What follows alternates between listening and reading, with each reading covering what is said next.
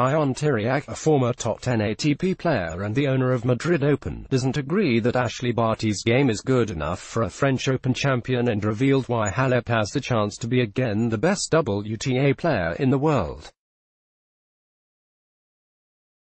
The women's Roland Garros final between Barty and Vondrousova made the 80-year-old businessman leave after only 4 games since the start of the match.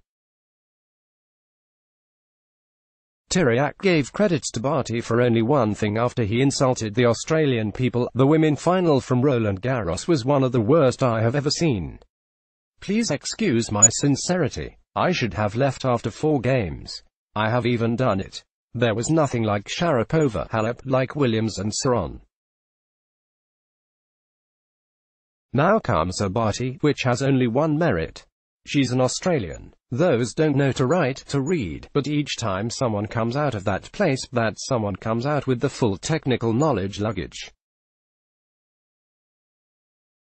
After expressing his opinion on the final, Tiriac talked about her compatriot's performance at the French Open. She played poorly, she played under her level.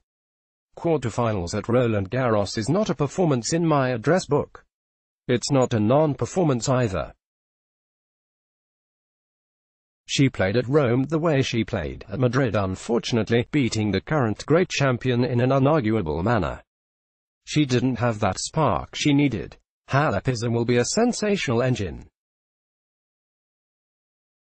The Madrid Open owner explained how Halep can become the best WTA player in the world again in an interview to GSP. Simona has 27 years. She has 6 more good years to play, which in my address book means 6 years with 4 hours of training per day. If she is willing, and her physique holds on, she does what she wants.